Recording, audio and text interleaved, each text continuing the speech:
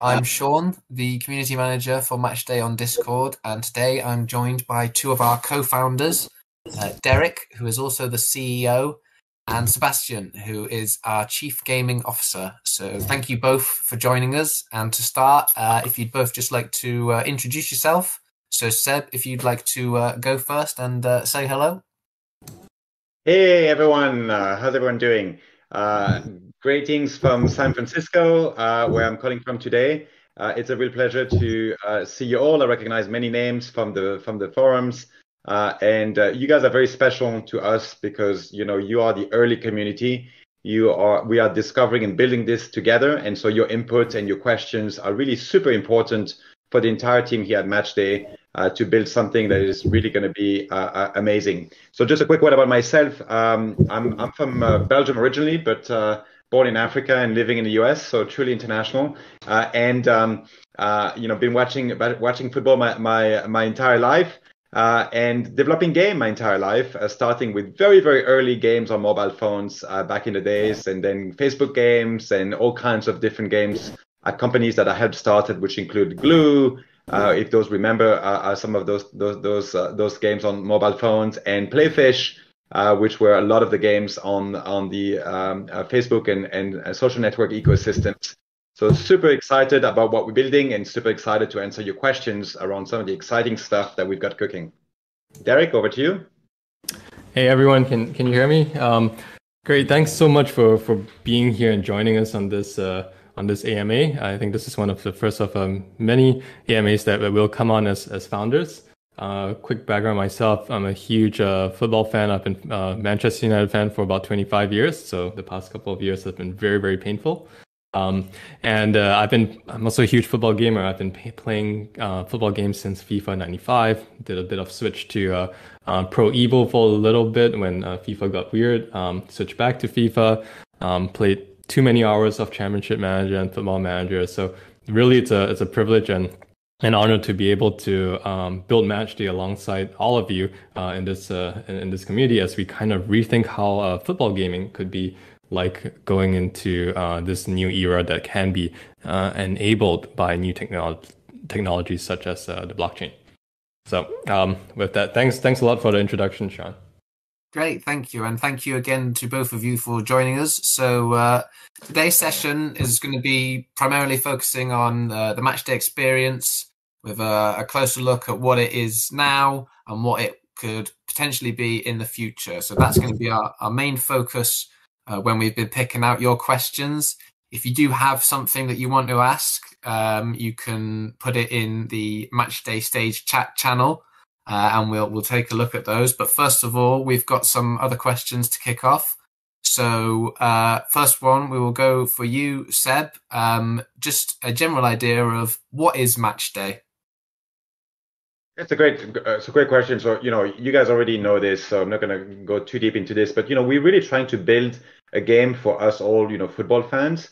Not a game that's going to replace FIFA or Football Manager or any of the games that we mentioned, but a really new type of game that's powered by the blockchain. We think of this as actually an ecosystem of games and a community-based experience rather than just a single mobile game. So don't think of us as just like one thing that we're building, but we're building an array of things, and I'll talk a bit more about that later. Great. And so the main focus at the moment and one of the main aspects of Matchday is the player cards. Could you just maybe explain a little bit more about what the purpose of those is and what our players can do with those? Yeah, of course. I mean, football starts on the pitch. It starts with a match. That's what we follow. That's where the excitement is. And you think about the match, obviously it's all down to sort of player actions, who has done what, who scored, who blocked, who defended, And so we have a one-on-one translation from those players on the pitch to the Matchday card, right, through our licensing agreements. And so you all can collect cards, and that's one of the first things that you can do is to get them. There's many different ways of getting them. You can get them for free. You can send them to friends. You can win them in contests. You can buy them. You can trade them. And so at the moment, discovering the cards and we is a huge component of discovering the Matchday ecosystem. And we have many more cards to come, and the cards are going to become more and more amazing over time, as you will soon find out. The other big activity once you have cards is to trade them with your friends or with other members of the Matchday community. So we have a very embryonic version of our marketplace that's already up that you guys have been using. But again, many more bells and whistles that are coming there in exchanging your cards and completing your collection, your specific squad, your specific team, and finding those elusive cards. This is going to be much more interesting over time because many cards are one-off editions, and so you will see cards if you join the community. You will all be the owners of some really special cards from future people who join and will say, "How in the world did you get this really cool FIFA edition card?" These are no longer available. And then finally, the cards will be the gateway to the Matchday game experiences. So this is the play component. You take your cards and you'll be able to quote unquote, insert them into our different games, and that's where your squad will materialize, and you'll be able to actually, use the card in the game. So in Web3 speak, this is NFT with utility, so collectible value and utility value. But the really amazing thing is that you'll be able to transform your cards through the games. So as you input your cards in the game, once you finish playing, whatever you have done in the game will be reflected in your cards. And that should prove to be very exciting, and will make for cards to become very, very unique, depending on how much time and you spend using them.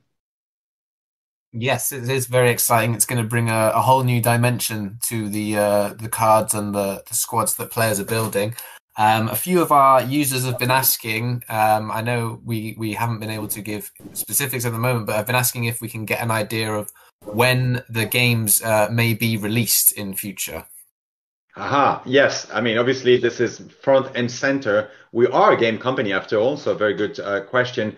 And for those of you who were there super early during the World Cup, you probably saw one very lightweight game experience called Matchday Challenge, the FIFA 2022 edition. So this was a lightweight web-based social prediction game, which was released extremely quickly. We developed this in really no time at all. And so that's a game that you'll see coming back and completely being transformed and being sort of made tailored to some of the community input. So please, thank you for all of those who sent input and feedback on this game. We know it lacked in many different things. We know it was fun in many different ways. Send us our ideas, send us your wishes. We are listening, and we will we will improve and bring back this game for tournaments, including the FIFA Women's World Cup in July. So that's the first game experience. The next game experience is one that we are talking about just last week with Paul. The squad building a component that's coming to the web very, very soon. You'll start to see glimpses of this. You'll start to see screenshots. If you haven't read it, there's an amazing blog post. If you missed the AMA last week, talking a bit more about that web experience, where you can arrange your card in squads and battle the squads between you and other members of the Matchday community. And then finally, there'll be the Matchday mobile game, which is a product that will be available for download on Android and iOS, as reading your cards and offering you a different type of game experience. Super excited about what we're building. The studio is based entirely in Europe and in North America, and we are hard at work on this game. We will be releasing glimpses, creative glimpses of what's happening. And we will be putting it in the hands of some very lucky players by the end of this quarter, so by the end of March. So if you're interested to be part of this group that has early access to the game, let us know on Discord, and we will try to create access for as many people as we can. And we want you to give us feedback. We want you to give us your opinion, your thoughts, your desire, your wishes. Even ahead of the game, once we share things, because you have a true voice here, and we will be listening, and we will, take comments, and some we can implement right away, some we can, put as input for later. But this is a true collaborative effort. So don't be shy, and let us know, what is your dream inside this game, what you imagine, and also feedback on what we're doing. Yes, definitely. You guys have been great at sharing your feedback so far, and we really appreciate it. So keep it coming, because we want to build this game with you and for you. So a bit more onto the technical side now of Matchday. If I can come to you, Derrick. One of the questions we were asked is, will the games use their own Matchday cryptocurrency for purchases, or will they use an existing one? Yeah, so we are all about making Matchday accessible to as many users as possible. So that means allowing any of our users to be able to transact in fiat or any popular cryptocurrencies. So right now we support USDC, and we aim to, and as well as fiat, and we aim to just increase the number of currencies that we do support. Great. Okay. And then one issue that's been being discussed fairly recently on Discord there were some problems users were having with getting their accounts blocked. So, Derrick, if you could just maybe explain like the reasons behind that, maybe the reasons for the need for KYC when wanting to withdraw money from the marketplace, and there were questions about the delay in payouts being received. Of course, I think that it's a really good question, and it's a very nuanced topic. So I'll try my best to cover all angles. But so what we're doing here at Matchday is to build games for football's 5 billion fans. And that means building our systems to be friendly to casual users and crypto natives. So that also means ensuring that we build the most compliant and trustworthy marketplace for anyone to trade Matchday items. Now, this means building new experiences. So, for example, as I mentioned earlier, our marketplace allows all of you to be able to pay with both fiat and crypto, and allow withdrawals in both fiat and crypto. You don't see this mix very often, and a lot of marketplaces either allow you to make purchases in crypto and fiat, and then only withdraw in crypto, or have the whole marketplace be denominated in fiat. So having this mix of crypto and fiat treated both as kind of primary forms of currencies and in the modes of transactions that we have in our marketplace is very important to us, because it just increases the accessibility of the marketplace to everyone. The downside of that is that the risk of fraud and scams increase by many times, and our priority is always to ensure that everyone is kept safe on Matchday's marketplace. Make sure everyone is able to have a good buying and selling experiences, and that's why we have built-in fraud detection systems, fraud measures, and so on, and that can result in delays of withdrawals as we try to ascertain that this was a legitimate transaction, and also in some cases we do block accounts if there's high fraud signals. So inadvertently, this means that there are some false positives in our fraud detection systems. So for context, our false positive rate sits at less than 0.5% of our users. But to us, every false positive is too high, and we're always working on tweaking our fraud detection systems to make sure that we get it to almost a negligible amount. As for withdrawals, the reason why we need KYC is we want to be highly compliant with the many local financial regulations around the world. Every jurisdiction has a different set of financial regulations, and most of them apply to withdrawals of currencies, fiat or crypto, around the world. And that's why we need to perform KYC on withdrawal, and as well as any anti-money laundering checks when that happens.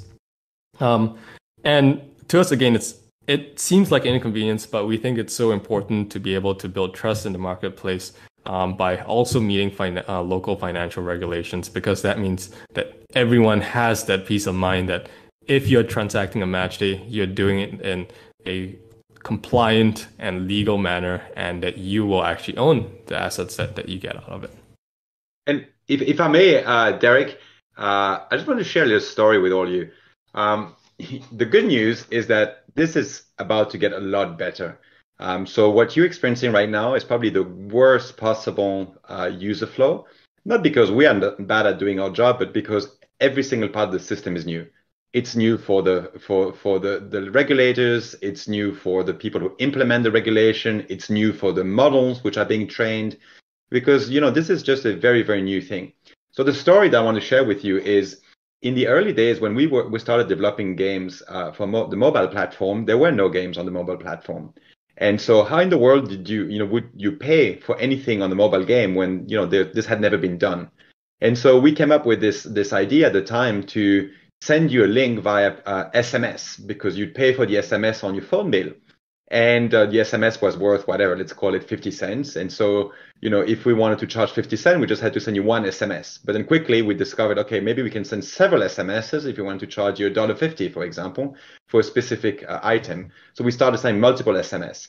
And then, very quickly, this was cumbersome because you'd receive several messages and you'd appear on your bill as 3-line items for messages, when actually what you were trying to do was to buy a game.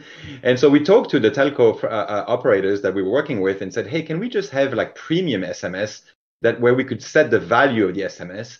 And we worked with them with these very antiquated systems that they had to bill, users, the right amount that they wanted to give us. And so that was a bit better. And then, slowly over time, this evolved into fully fledged, app stores with the telcos, which was similar to the Apple App Store, but except run by Verizon or Sprint or T-Mobile or your Vodafone or whatever your operator was.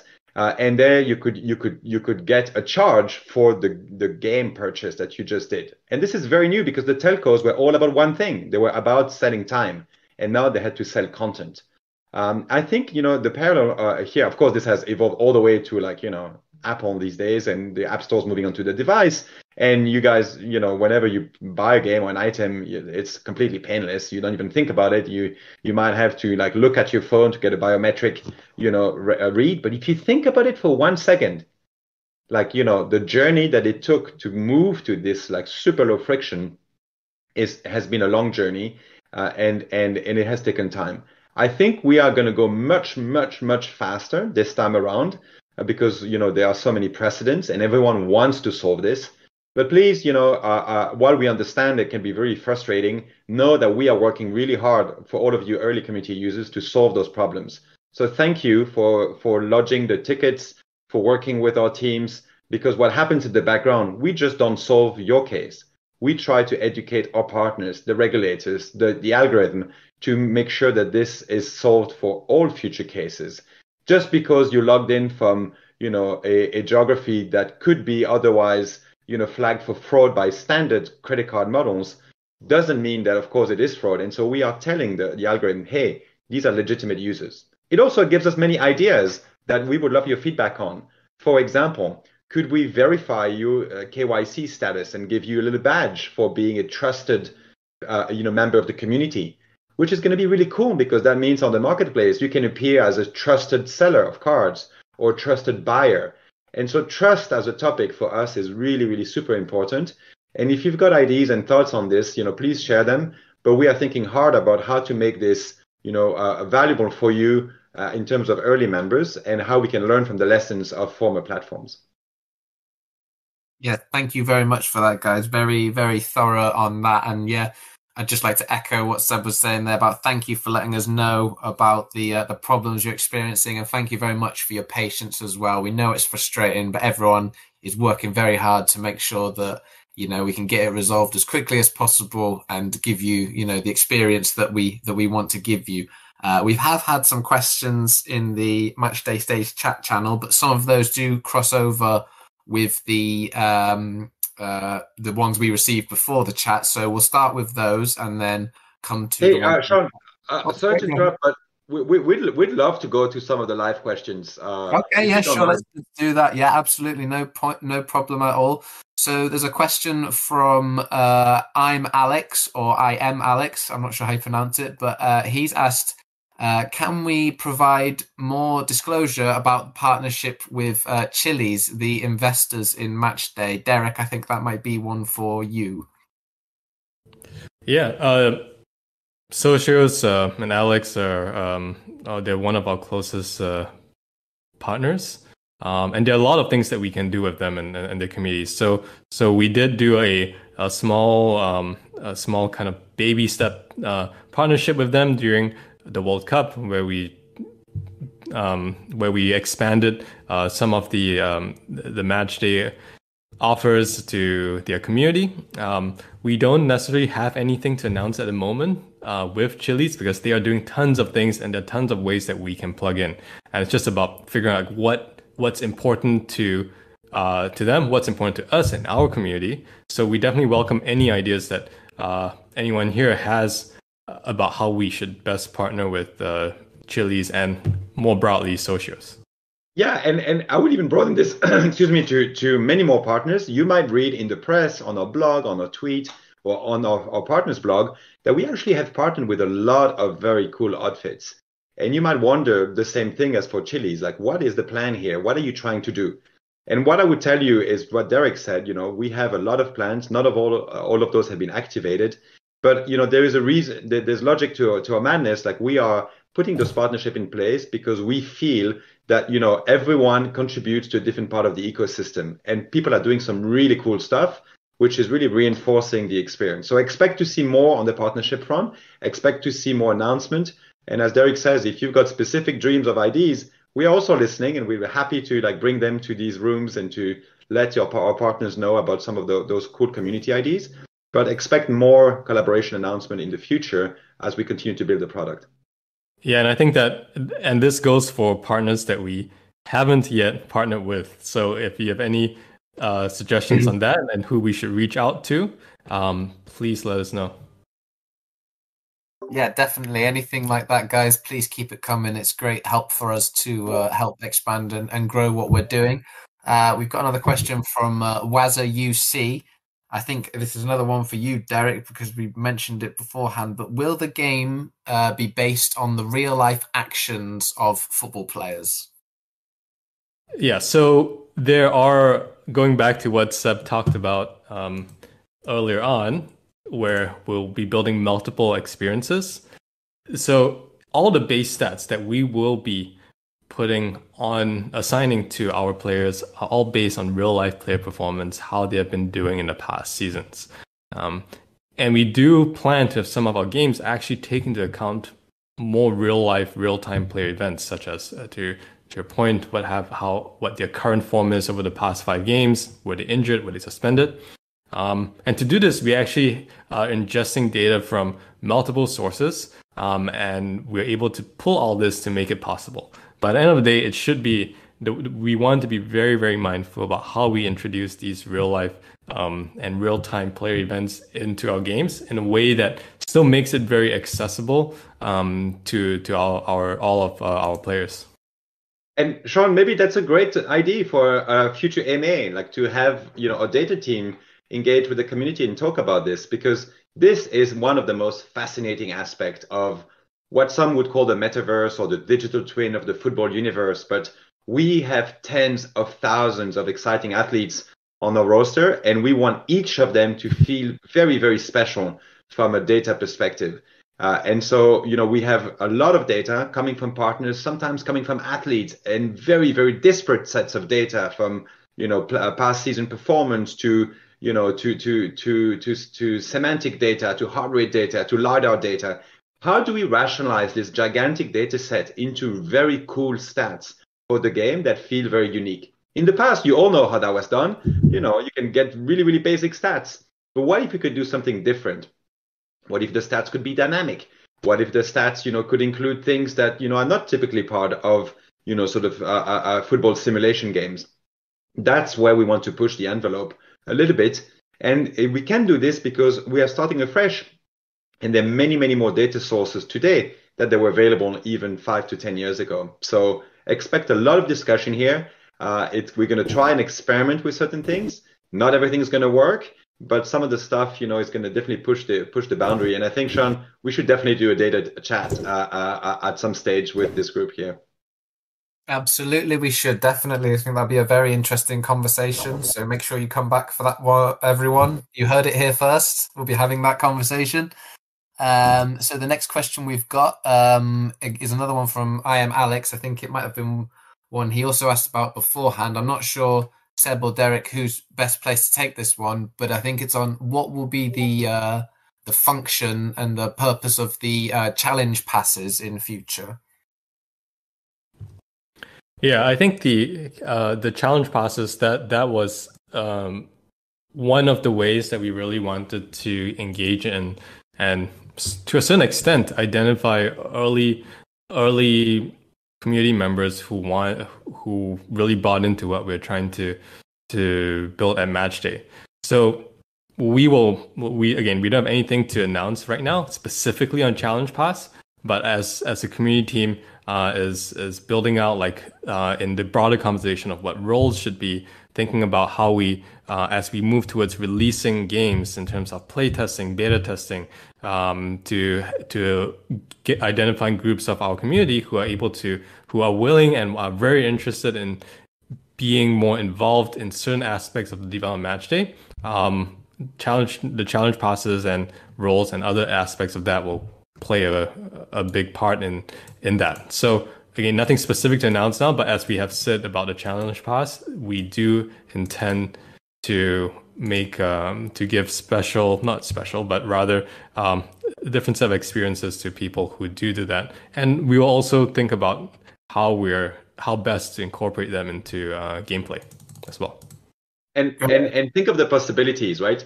The original Matchday Challenge Pass, which some of you got, give you access to Matchday cards, right? And we did that in a specific way, and we received lots of feedback, and we had lots of discussions about that.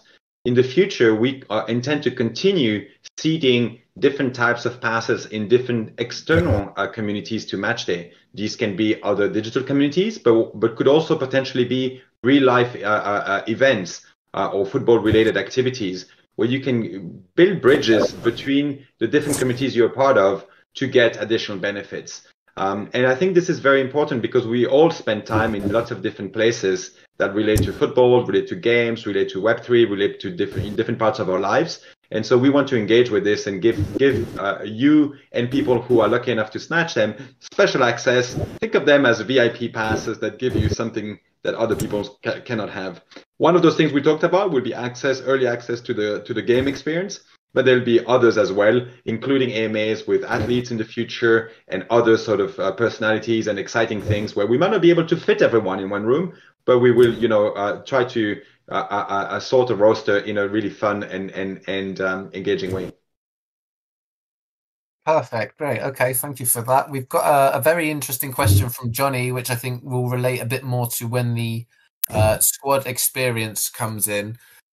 What happens when a player retires? Does their card lose all utility? For example, Gareth Bale recently retired, and some players have him as a card. I can speak to that. So it's actually a very complex situation dealing with player rights, but that's a challenge that we are taking on because it's having real players in our game is so important to making an authentic experience. So I think it really depends on the players itself because each player has a bunch. We license each player in a different way, and there are also players that we're considering who you may consider as legends who have been out of the game for a while, but who everyone are very familiar with. That are also folks who we want to bring into the game. And that's on a different licensing structure. So without going to very boring details of licensing, I would say it depends on the player itself. And there will be some situations where the player will be treated differently in the game because as a result of licensing. But that said, our job here, and we have a licensing team at Matchday, is to make sure that every player that we do have in the game is able to be treated at parity with everyone else. And one small thing from the game perspective, Johnny, is if you compare Matchday to other games, when a player retires, the player disappears, full stop, right? And at Matchday, that's not the case. We have structured things so that if you have that card, you can keep that card forever. Even if the player retires, even if the player moves on to, the time that the card was issued is when the rights, are assigned to the card, and you can keep that forever. Think of that as, the same thing as if you bought a poster or a sticker, from another provider of this physical object from this player. That is kind of how we manage the right. That is very new and very different in the digital game sort of industry, and something we're very proud of, because the cards that you get are the cards that you can keep. Now, to Derrick's point, we're still working out, and it's a case-by-case basis, what happens inside the game with that card. But the card has many sources of value, and one of it is collectible. So a card that's very special because the player has retired, in my view, is a desirable card because this player has become a legend, so to speak. How we can use them in the game will depend on the specific arrangement that we have with that player and the licensing agent, clubs, leagues, etc. Great. So that's good news for Gareth Bale fans. There you go. Even if he is moving on to golf, he's not disappearing from your Matchday card collection.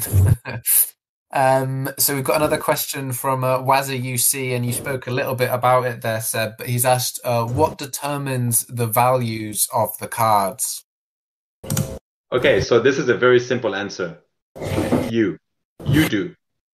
And this is something that we really tried to work on from the get-go. This is one of the promise of a match day, is that we don't own the cards. You do, right? And therefore, the value that you assign to the card is not dictated by some centralized sort of entity in a room saying this is going to be how much the card are priced. The value of the card is whatever you assign to it. And so let's look at this, unpack this a little bit. What I mean by this. That means that if you have a card and you decide and you list it on the marketplace, and you can set whatever price you want to it, and then you will verify that value with whatever price the buyer wants to pay for it on the other transacting side. The value assigned by the buyer can come from many different angles. It can be purely collectible and emotional because someone is a massive fan of a local player that to you might not be that important, but really want to have them in their collection. It could be because someone is trying to complete a specific squad with specific attributes, and you just have their missing card, and it would take them a long time to get it in other ways. It could be because the card has great utility in the game, and people are trying to get specific cards again in their squad. It could be because the card has an amazing history. This could be a card that was owned by someone super famous, and provenance is important to you because just like some car was just sold by some famous actor, the car has more value. And over time, as I said and hinted, and we'll talk more about this in the future, the cards will have a life of their own. They will be reflective of the experience they go through, whether game-like or otherwise. And so the cards might be a bit like a notebook that you have of a special, of a player, and get get more attributes over time, which make them more valuable. So all of those factors will create a value, and it will be up to the marketplace to validate that. And hopefully, like many other spaces, you get data on what is selling and what is trending on the marketplace. And frankly, the last component is what happens in the real world, because as you know, when someone just wins a Ballon d'Or or is recognized in other ways, the value of that player intrinsically goes up, and the interest, and that would be reflected in your cards as well. So it's really going to be a super fun thing to do, and I cannot wait for the marketplace to continue to grow and for more cards and more source of values to be expressed. But that's something that is really up to you as the owner and you as the buyer to define what the value is. We have no say in that. Great. Okay. So please do keep your questions coming in the Matchday Stage chat channel. But I do have some from users who unfortunately couldn't be here today, which I promised I would ask them for them. So one of them, this is from JFK Legend, who is asking, and I think this is one for you, Seb. How does Matchday plan to cater to and expand its reach in international markets, particularly in Asia? Oh, I'm so glad you asked this, JFK, and sorry you couldn't be here, but here's an answer just for you. We really, really care about international users. As you can probably tell by, just being introduced to the Matchday team members, we are all from different countries, right? Spread around the world. And so we care about this a lot. And so we also realize that many football fans don't live close to the teams or the players that they love and support. And so we want to offer, sort of a way to engage with those players. So a couple of things we plan to do. First is you will see us starting large-scale localization efforts. So this is, everything from trying to create a content in many different languages that feel very, local to our fans in the Matchday community. It also is about, splitting the community here into different groups that have, regional interest or, speak the same language, and trying to find and recruit moderators from the community who speak those languages. And this could be language-based or it could be club-based because, sometimes it's nice to commiserate with your fellow fans about, the ups and downs of your own club. And then, it will move into the transaction side, working with those partners, as we mentioned earlier, to make sure that fraud models and payment methods, etc., are reflective of the environment that you might be living in.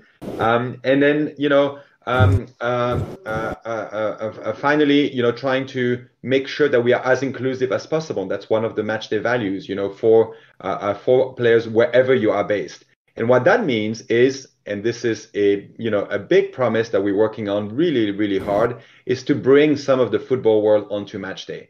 So getting the chance, and this is a magical moment if you've experienced it, meeting, a player that you're a massive fan of in person, or or being in the same kind of room as them is just an amazing feeling.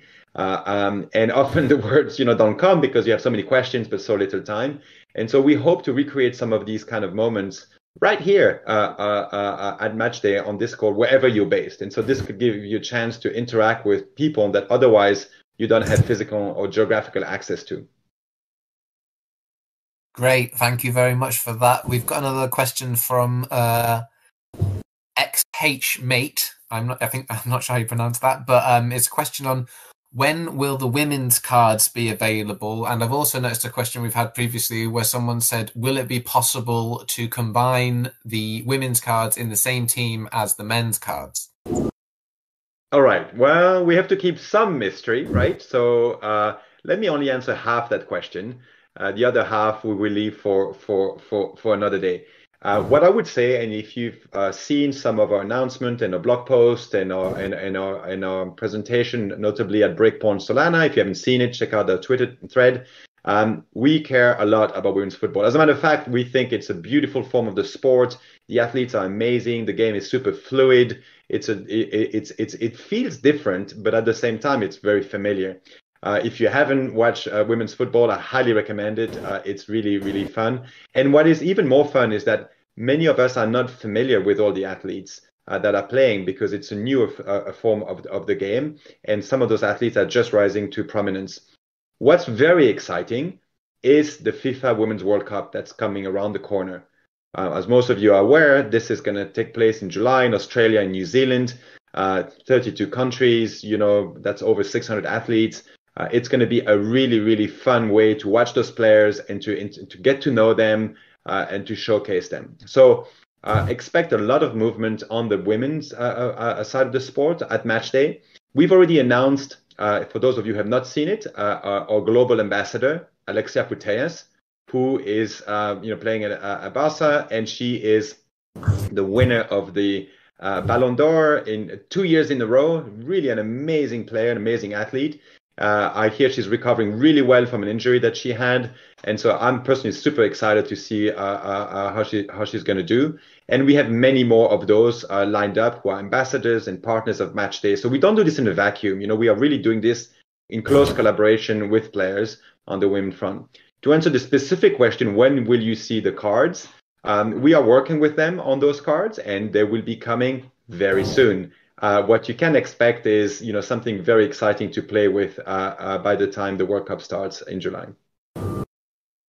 Great, thank you very much for that. And I would have to say, as an Englishman, the best thing about women's football is having an England team that actually wins something. So that's a very nice change for us. We've been starved for success. We've got to take it. Derrick, I've got another one for you, which is also from JFK Legend. Will the name of our team in the squad experience be the same as our account username, or will we be able to pick other names? Well, without going into too much detail and spoiling as well, in a short answer, yes. And we one aspect we're considering is to potentially allow users to build different quote unquote clubs where you can name them separately and use them for competition. Now, we are still considering a few different options, but initially, in our first few set of experiences, your username will be the name that you would be competing with. Okay, great. Let us know. Let us know what you think. This is something we're going to experiment with. So if you got a particular view one way or another, your identity on Matchday, your username, how you want to change it, your club names, all that stuff. We are trying to, make a smart decision, but they will be smarter if you all tell us what you think. Yeah, definitely, guys. Keep that feedback coming. I'm sure a lot of you would have some very creative team names. I'd be very excited to see those. Another question about the gameplay. Will the teams have captains? And if so, will the captain receive any kind of bonus to the gameplay? That's from ROK. All I will say, again, is yes, that's the plan. But I don't want to steal the limelight from an amazing game design team. So we'll make sure to, organize another game here to, as near and talk about those game features. And I'm glad to see the excitement because yes, I think we are on the same team.